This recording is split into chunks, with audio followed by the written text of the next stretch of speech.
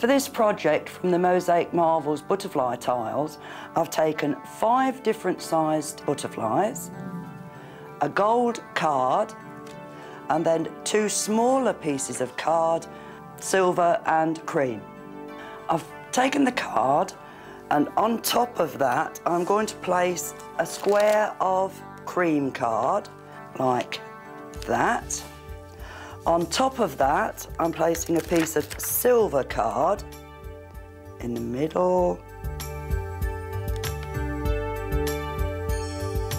like that.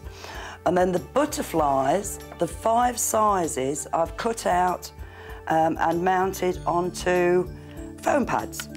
So I'll take the largest one first, which is flat, and place in the middle.